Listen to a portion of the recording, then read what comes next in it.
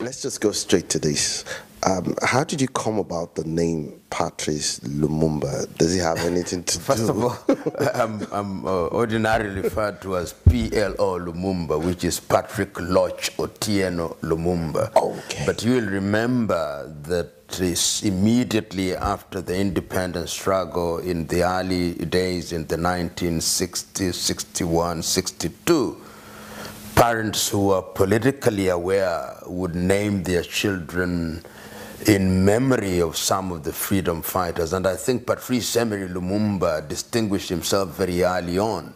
You'll find people named Kwame Nkrumah, Julius Kambarage Nyerere, and we see it even today with Nelson Rolihlahla Mandela.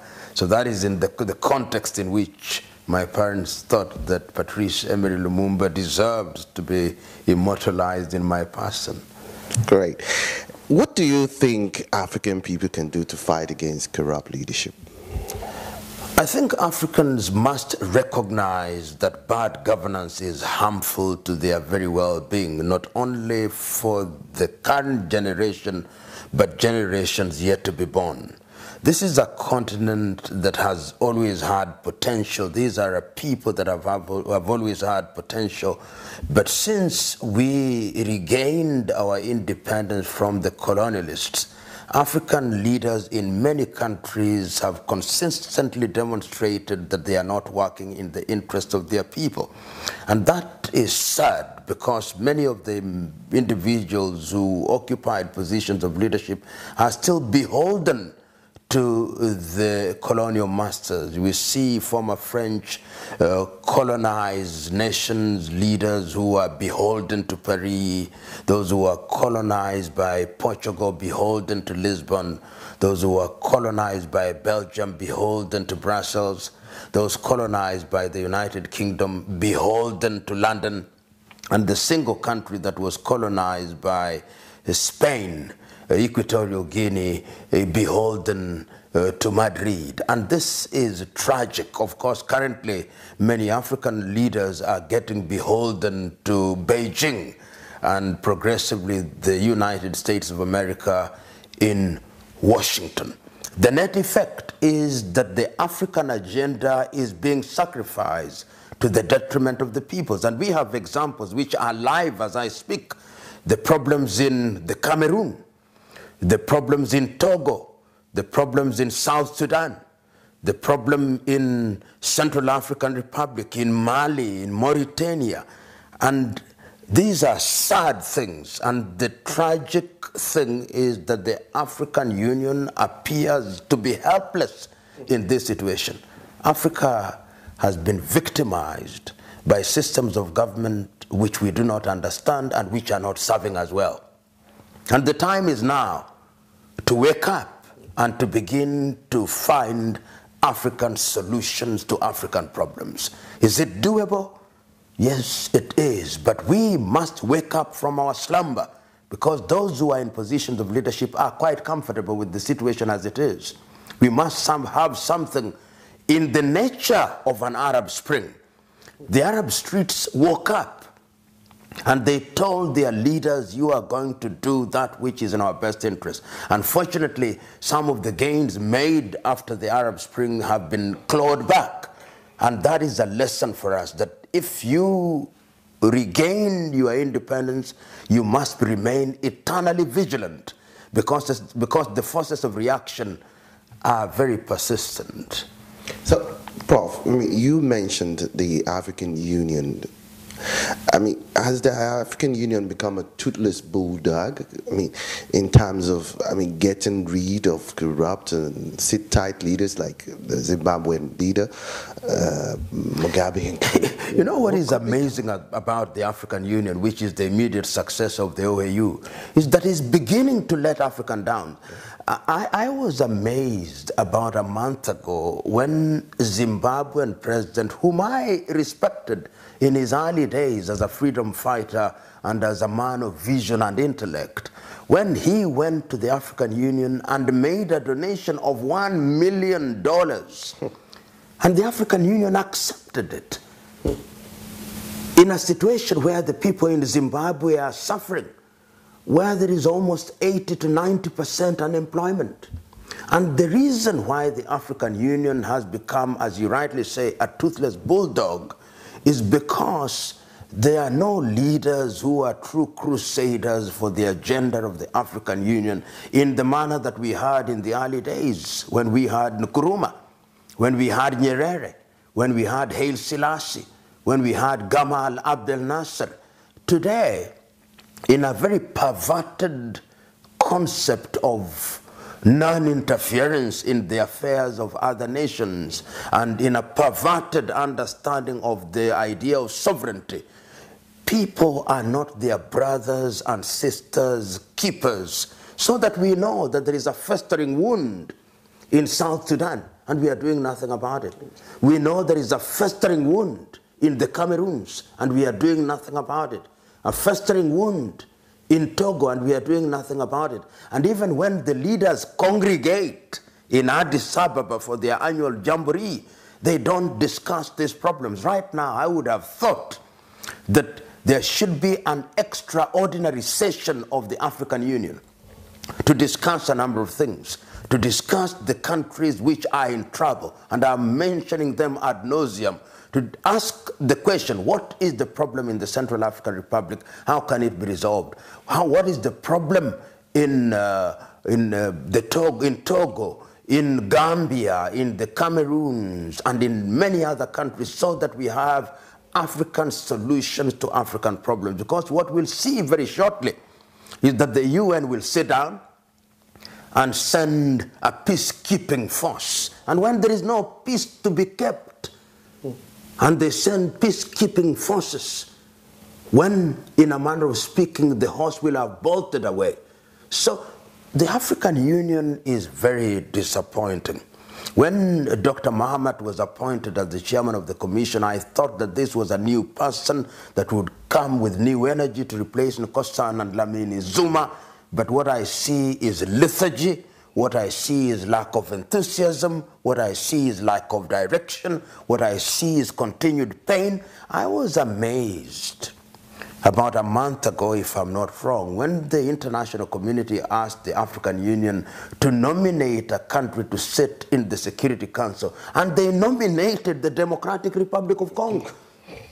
How can you possibly nominate the Democratic Republic of Congo, whose president has refused to hold election, whose country is generating refugees, whose government is controlling Kinshasa only in real terms, and where there is conflict everywhere, and where the resources are being taken away by the Chinese, the Malaysians, and the Belgians, and other rogue individuals from Europe and America, and you nominate such a person? You nominate a hyena to sit in an assembly which is judging how goats should be preserved? It is a tragedy of gigantic proportion, and we consistently do this in Africa, and we think is normal. Africa has now normalized the absurd, and we think that sense is what we do, yet it is nonsense. And unfortunately, many of us who are not in positions of influence, our younger generation particularly, think that this does not matter. This matters. If you look at the history of revolutions, it was always the young people. As early as 1908 in Turkey, it is the young people who came up to rise up against the dictatorial regime.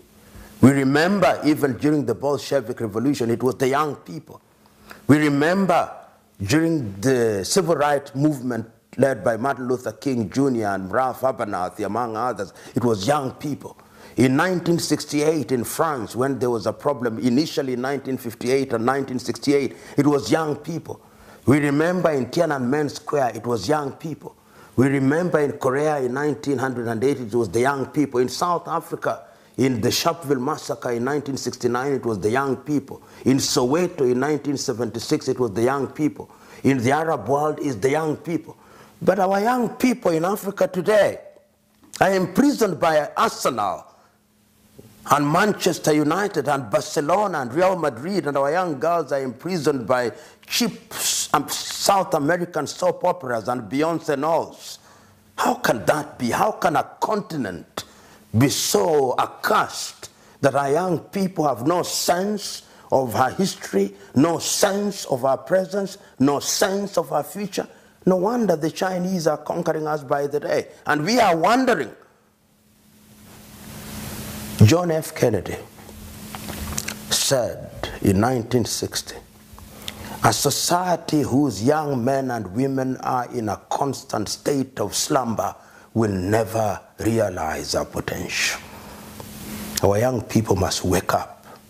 It is only the day that they wake up that they will be able to send a clear message to those in positions of leadership that you cannot continue to misgovern us.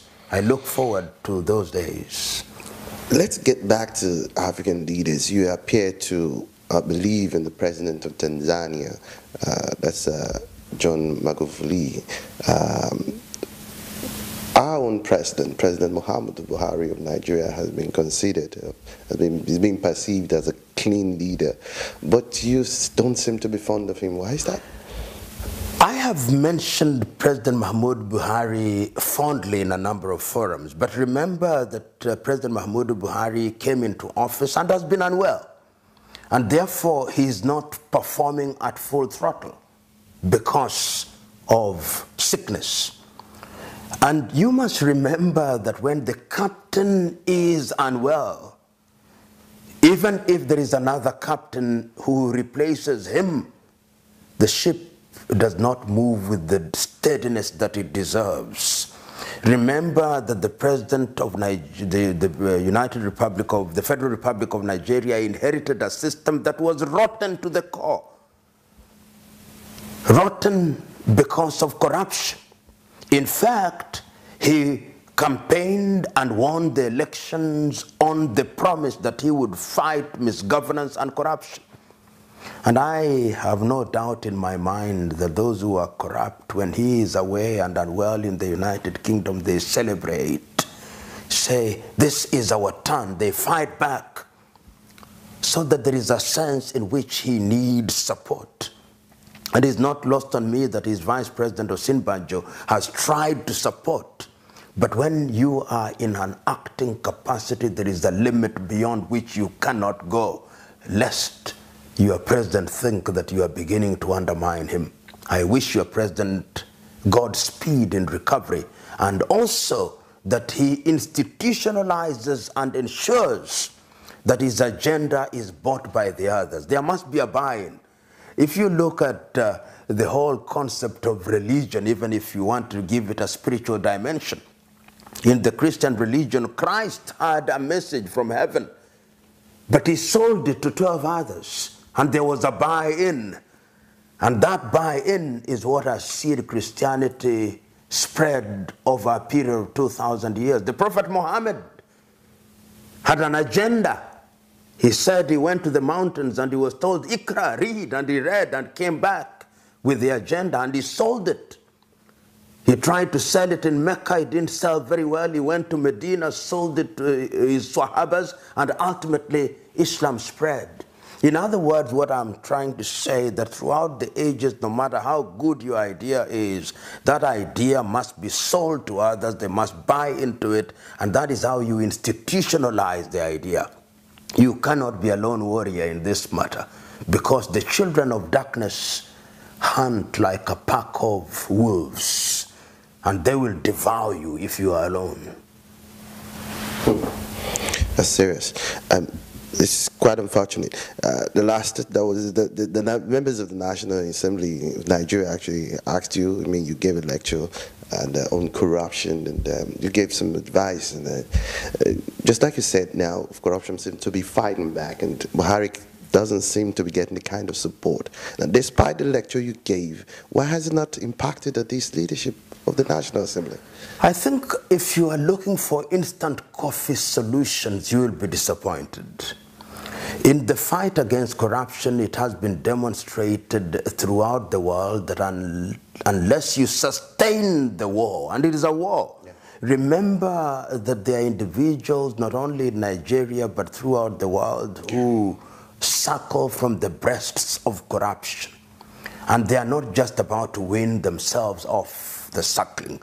They must be forced out of it, and they'll fight back, because there are individuals, even in government, in all sectors of government, who now take their children to school on the basis of money corruptly acquired.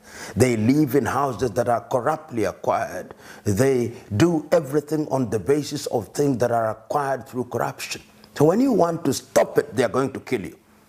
They are going to ensure that you are neutralized. These are the people that you are fighting against, because these are individuals whose conscience is dead, and they are going to do anything on earth to prevent you.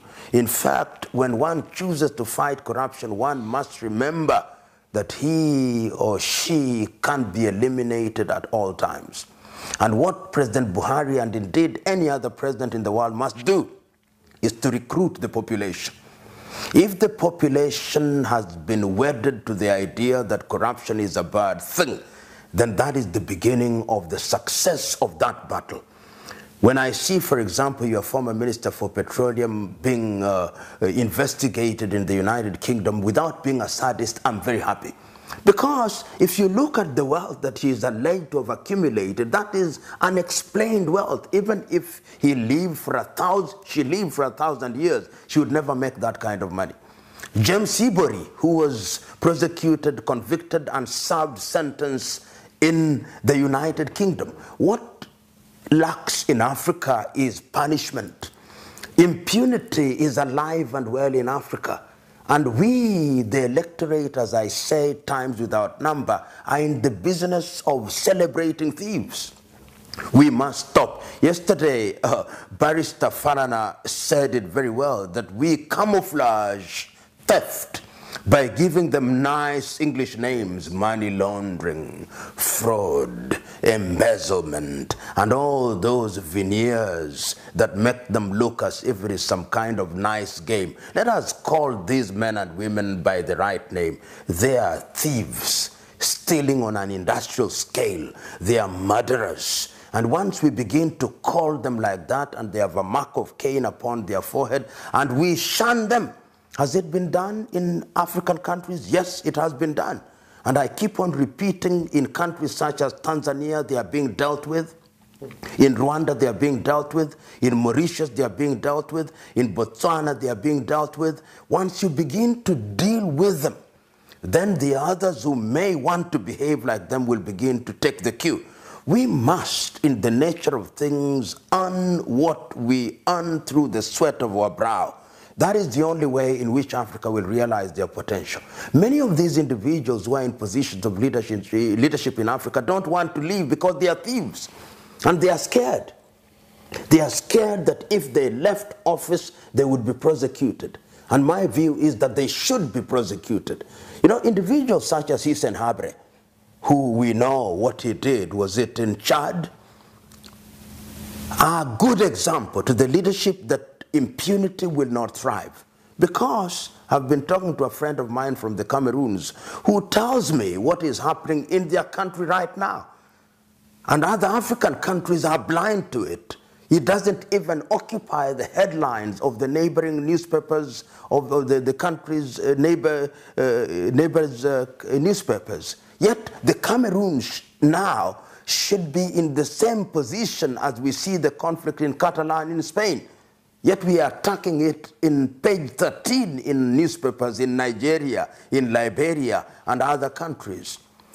The time has come that Africa must learn and realize that the world is not bothered about Africa. The world is only bothered about Africa when they want to take the resources of Africa. Then they bother. They want oil, they bother. And I'm using the word bother in a very deliberate fashion, not in the traditional orthodox fashion. They bother when they want to take our timber. They bother when they want to take our bauxite, when they want to take our cocoa, when they want to take our uranium. But they don't bother about us. They come to our continent without disrespecting the elephant, and they want to preserve the elephant so that they can come and watch the elephant, but they don't care if 100 Africans die. They want to preserve our monkeys. They want to preserve our leopards and our other animals, but they don't care about us. To them, Africa is a zoo of sorts. And until the day that we Africans realize that we are on our own, we are going nowhere. And very soon they are going to shut us out, if they have not shut us out already. We'll not go to the United States of America, we'll not go to Europe, and I'm happy that we are being forced to stay in Africa. Let us stay in Africa and build Africa. I mean, what does Africa lack in terms of resources? What do we lack? If it is solar energy, which continent is capable of producing solar energy to light this continent and the entire earth? If it is hydroelectricity, what can we not generate? If it is minerals, if we wanted to make bombs, if we should, where do they get their uranium from? If it is timber, what don't we have? If it is human resources, we are 2 billion of us. And we are people who have intelligence. And yet we are kept in a constant state of conflict. The Europeans, the French persuading their former colonies that they are more French than they are Yoruba. They are more French than they are Wolofs and Mandinkas. The British persuading us that we are more British than we are Ibibio or Yoruba. And of course, when we find ourselves in that schizophrenic state, then we engage in internal conflict and they sell their arms to us. Tell me, which African country makes guns? None. That's really, it's really revealing. Prof, in the context of this analysis, would you agree that corruption should be treated as a crime against humanity? Without doubt. I've always said, and I think that this, sometimes you've got to raise things to the level of the absurd. Because what does corruption do to a country? Yeah. Look at the thieving ways of Mobutu Sese Seko in the Democratic Republic of Congo. Congo has never recovered from the thieving of Mobutu and his acolytes. How many people did not have medicine in hospitals, including a hospital named after his own mother, Mama Yemo in Kinshasa? How many died? Perhaps more than in the Holocaust. How many people have died in the Cameroons in the 30 years that Paul Biya has been the president through corruption, and all that money is tucked away in Paris in France? How many people die in our roads because of potholes, because some government official took away money that ought to have been used to make good roads? So this is a crime against humanity, for which punishment should be the ultimate punishment. And in China, they do exactly that. They come to this part of the world, they corrupt our leaders, but if you are corrupt in China, they'll deal with you firmly, swiftly, and take away your life, so that you are no longer a danger to society.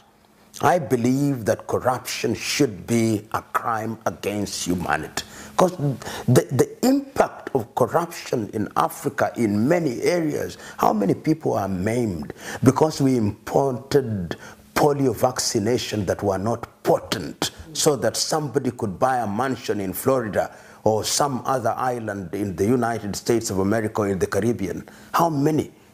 How many of the roads here in Nigeria, how many have been involved in defense contract corruption, so that we have in a situation where we cannot have things that we ought to deserve? I mean, it has been more pernicious than any other thing. Corruption has killed more people than the civil wars combined in Africa. And yet we treat it with velvet gloves. We glamorize these individuals. We continue to elect them in office. They bribe us with 500 naira, 500 cedis, 20 kwanza, and we continue to elect them. And then they claim democracy. Look recently during the UN General Assembly in New York, what and how African leaders behaved. They stayed in the most expensive hotels, the world of Astoria, except the Tanzanian delegation. And yet, in their homes, people don't have potable water to drink. Yet, in their homes, there is no medicine in hospitals. You know, sometimes in an interview setting such as this, we appear to be intellectualizing about it, to be philosophizing about it. But if we walked out 2 kilometers away from here within Lagos, there are real things. There could be testimony of a woman who delivered on the roadside because there was no health facility. There are real issues in Africa, very real. Perhaps sometimes we should take these interviews there so that they are testimonies. Great. You've given passionate speeches about corruption across the African continent. Has there been reprisal from corrupt African leaders targeted at you? Of course, there are times when I've made speeches and I'm told, well, you as national of this country would have arrested you immediately. But luckily, so far, they have not arrested me. But I've irritated many. And I have no doubt in my mind that I have no shortage of enemies, particularly in officialdom. And I know, particularly in my country, I have no shortage of enemies within and without government. But this is the path that I have chosen. I could sit in my home and simply earn my salary or whatever I earn from whatever activities I'm engaged in and drive big cars. But there is a spirit that tells me that that is not good. There is a spirit that tells me that there is a message to be sent out there. And perhaps that is the contribution that we can make to prick people's conscience, to keep talking about this. And when you do this, you have no shortage of enemies, but there is also a group of men and women who appreciate what you are doing, and they embrace it, and they do it even better by engaging in practical activities. And this is what energizes us. And I pray and hope that this will continue. And I know there are many other people in Africa who are doing better things than I am. They may not enjoy the visibility that I'm beginning to enjoy in Africa, but they are doing great things in their little corners of the world. And I believe and pray and hope that the messages that we continue to give energizes them in some way. In a manner of speaking, this is a crusade. That's right. Let me take you back home a little. I mean, does it bother you that people are beginning to, think differently about you because of your support for President Uhuru Kenyatta, who has been adjudged to be correct by some? Which I find that very stupid, actually. I'm non-aligned and positively neutral, and anybody say, and those who are saying that is because as a lawyer I was instructed to appear for the Independent Electoral Commission. What is the role of a lawyer? The role of a lawyer is to urge a client's case. And those who think like that are simply people who are, let me say, stupid. Anybody who thinks that a lawyer representing a body is supporting anybody does not know what the role of a lawyer is. It's like saying that a doctor who is treating a patient with HIV/AIDS now supports AIDS. That is how absurd it is. And one of the things that I've learned over the years is once my conscience is free, and I think Winston Churchill said it very well, that if you turn to throw stones at every dog that barks at you, you'll never reach your destination. I'm not just about to turn and throw stones at every dog that barks. And this assumption in Africa that somebody has an opinion and therefore he wants you to follow that opinion is misguided. I have my own views about things, and I have a professional duty to serve. And that is what I'll continue to do because I believe I'm right. And history, by God's grace, in the last 20 years that I've taken positions, have been vindicated. The position that I've taken by some divine direction, after a short time, I'm vindicated. Let me ask this. What's the implication of the Supreme Court ruling against the elections in Kenya as far as judicial precedence is concerned? I think, number one, I think that the majority judges got it wrong, knows that they were wrong. Why? when you are looking at an election and the expression of the will of the people, you ask yourself, where does the will of the people reside? It is in the vote. And if you doubt the vote, you count the votes. You don't ask whether the transmission of the results failed through an electronic process when you have been presented with the actual documents. This is without precedent in the world. And if you look at the minority ruling in that case, in a few years, the minority ruling, which even if you listened, was the more legally potent. So these judges who are in the majority were completely wrong. And they know it, I think, that they got the law wrong, they got the facts wrong, and it's now even emerging that their decision was based on fake forms, which must have been infiltrated by the petitioners. It is tragic. And this is one of the problems in Africa. And I see many people, particularly in the social media, which Africans are misusing very badly, that somebody is quick to send Twitter, somebody is quick to send a message on Instagram or Facebook. You ask them, have you ever read the judgment? No, have not read the judgment. Then what are you tweeting about? What are you Facebooking about? Alexander Pope, the English philosopher, once said, a little modernity is a dangerous thing. Drink deep the western spring or taste not. Africans, one of the problems that we have, particularly the African intelligentsia, we have had given unto us a medium called the tweet. 9 out of 10 Africans are misusing that medium. We were given a medium called Facebook. 9 out of 10 times we are misusing the Facebook. We are given Instagram. 9 out of 10 we are misusing Instagram. Africans must begin to be responsible.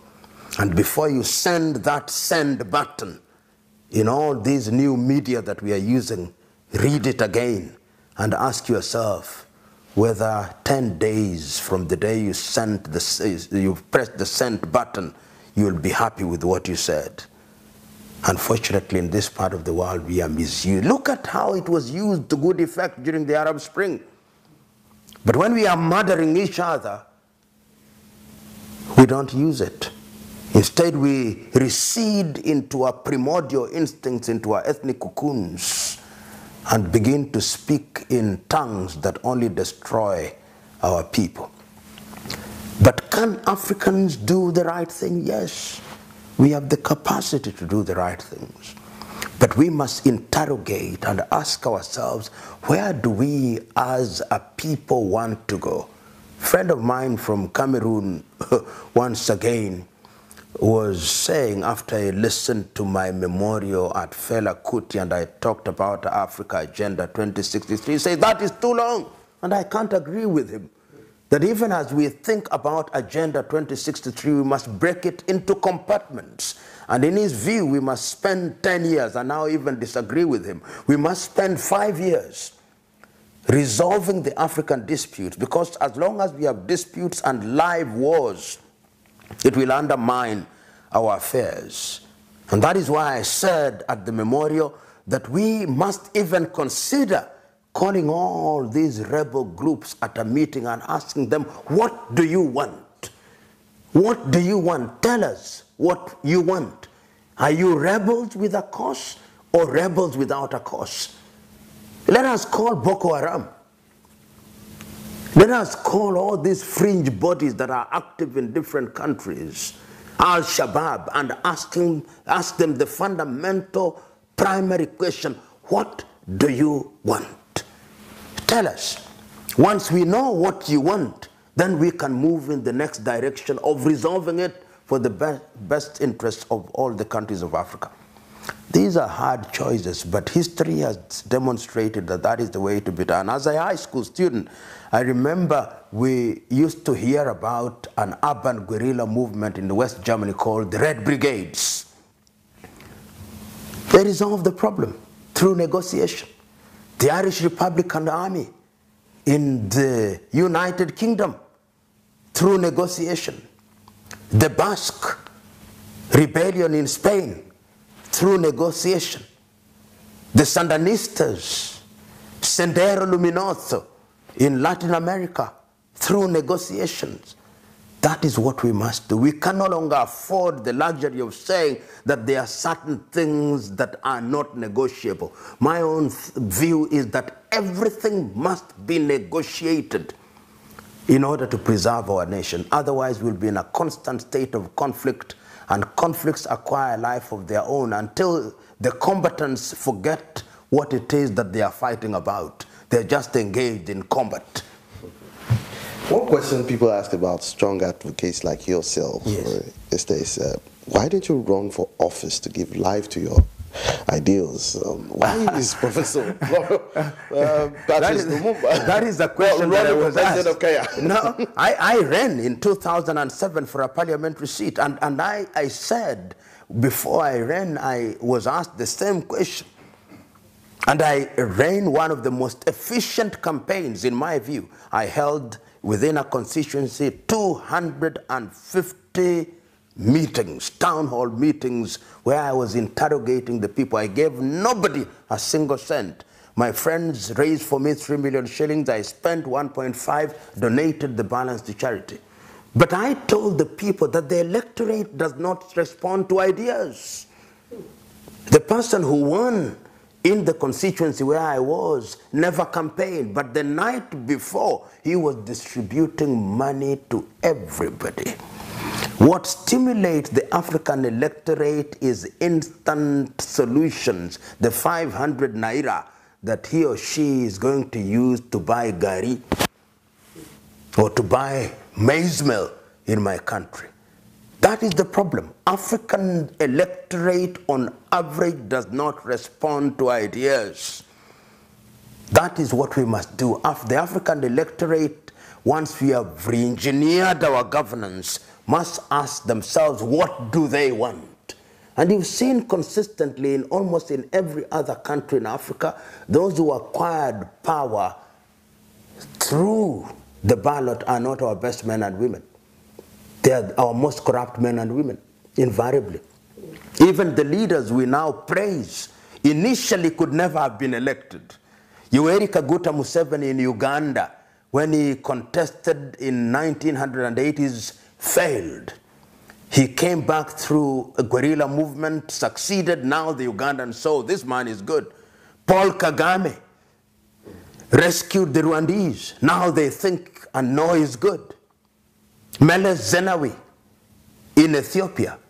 The African electorate must liberate themselves. Wole Soyinka, who is in Nigerian, how many times has he tried to run for office? Did he not run for the presidency? At one time here in Nigeria, did the Nigerians elect him? The anti-corruption crusader Nuhu Ribadu, did he not run for office? Did the Nigerians elect him? Jean Ping in Gabon, he ran for election. Did they elect him?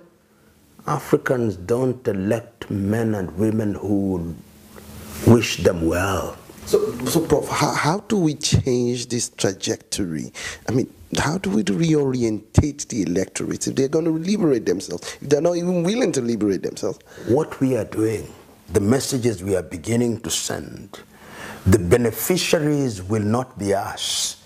We who are the forerunners, we who are the harbingers, we who are putting our necks on the chopping board, we who appear to be speaking in the wilderness, we who appear to be orating in the void, we who appear to be irritating both officialdom and the people, we who appear to be too opinionated, we who appear to be pontificating. Several years down the line, it will be said of us, holding all factors constant, they made sense. So it is not us who will be beneficiaries. It is another generation who will benefit. And they will benefit because we started this journey. Those who are now reaping the benefits of the activities of people like Martin Luther King Jr., are not are different. Martin Luther King Jr. was assassinated, not even enjoy what he fought for. Mahatma Gandhi and many others, Kwame Nkrumah and many others. So those who want to fight the war that they may take the spoils will be disappointed. I long liberated myself. In fact, I take the view that if you want to help Africans, don't expect anything from them. In that way, you are free. If I want public office, or if I wanted to be appointed anything in the Kenyan government, I won't say the things that I keep saying, because I irritate people by speaking the truth. If I wanted to be appointed, I'll be sucking up to some president. I would be sucking up to somebody in officialdom that I may be appointed something. I'm not interested. I'm interested in saying the right things because I believe they're right. Am I always right? No, I'm not always right. Sometimes I make many mistakes, many fundamental mistakes, but when it's pointed out to me, I'm quick to apologize. Prof, there are lots of questions our viewers will really love to ask, but I'm just going to take one from our Twitter handle. What is your opinion on the Nigerian Senate rejection of Ibrahim Magu, the acting chairman of EFCC, as the substantive chair of the agency, having been a victim of parliamentary opposition yourself? You know, one of these things is, first of all, I do not know him very well, but I want to believe that he's a man of integrity. And if he's a man of integrity, I do not have sufficient information to either support or to castigate the decision that has been taken. But my only hope is that his rejection is based on clear reasons, and that those reasons are reasons of integrity. But one of the things that happens in Africa is that if you are too clean and they cannot find something with which to hang you, they'll not want you to get into public office. The typical African politician always desires to have somebody who has some skeleton in their closet, so that if you want to go too far in your investigation, they are able to say, please remember that there is a problem here which we can always fall back on. But if you are a man who is as clean as a whistle, then they are very uncomfortable with you. If you slip through their fingers, they'll find something else to remove you from office within a very short time. So you must be one of their own. As the saying goes, when you want to sup with the devils, you must use long spoons. Perhaps his spoon was not long enough. Indeed. On a lighter note, Prof, we saw you putting on the British wig recently during your appearance in court in Kenya for Kenyatta. Recently, a British newspaper condemned those wigs as colonial relics. Yeah. You're an anti-colonial activist. Yes. Judging by your speeches, when are you getting rid of your wigs? The truth is, even the law that we administer is British. So there is a sense in which if we are going to overhaul the entire system, we've got to overhaul it. For the moment, let us not pretend. If the governments that we run, the states that we run, the states that we run in Africa are post-Westphalian states with the executive, the judiciary, and the legislature, and the common law that we call common, essentially in former British colonies, are British laws. And for that reason, when you want to eat a pig, eat a fat one. If I'm going into a court that has a particular dress code, I dress according to that code. Let us not pretend. This idea that we are pretending that there is a story by Chinua Achebe in one of his books about a man called Dimarangana, who, according to his religion, it was a taboo to use a knife to slaughter a dog, but he was prepared to use his teeth. There is a sense in which I see a lot of pretense. My own view is that wigs are innocent. The suit is innocent. What is important is what is resident in our minds and hearts. If you begin condemning all these things, even the shoes is British. Even the watches are foreign. All the things, even the microphone is foreign. Even the television station is foreign. So my own view is, let us, and I'm happy you said it was on a light touch. So, Prof, on the final note, what will be your advice for breathing in hygiene into the African polity? You know, one of the things that is very unfortunate in Africa is that we have no shortage of instruments. You remember Africa has the African Charter on Human and People's Rights. We even have a protocol on democratic governance in Africa, both regionally in ECOWAS and in SADC and in East African Community, and we have all these things. But I think that it must be a resolve by African peoples and African leaders that we are moving in a particular direction. And there must be leadership about it. This is why I was very happy, for example, when President Thabo Mbeki of South Africa came up with what was then referred to as African Renaissance. That is why I was very happy in 1984 when Thomas Sankara of Burkina Faso started asking very nagging questions about how we govern ourselves. How do we re-engineer our governance? This is why I was very happy when President Yoweri Museveni in 1986-87, in his first 10 years in office, was talking about, let us look at how we govern ourselves. And at that time, President Museveni said, do we need political parties? He posed the question. Is the thing called political party known to African governance system?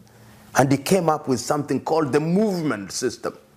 Of course, Western government then told them that democracy equals to multi-party politics. How do we reintroduce or introduce hygiene in our politics? Is to interrogate governance systems in Africa. That, to me, is the next debate. The next debate is that African Union must engage in interrogating the so-called governance systems. Are they compatible with our ideals? In a continent where people think that one of their own must be the president, what systems can we have? Is it going to be easy? No, it is not going to be easy. So we must work at the leadership and also work at the electorate. Civic education. Sometimes we don't talk about it as we should, and people think that civic education are these periodic engagements that we have with the electorate and tell them that corruption is bad. They know corruption is bad. They know that electing people on the basis of their ethnicity or religion is a bad thing. What must we do?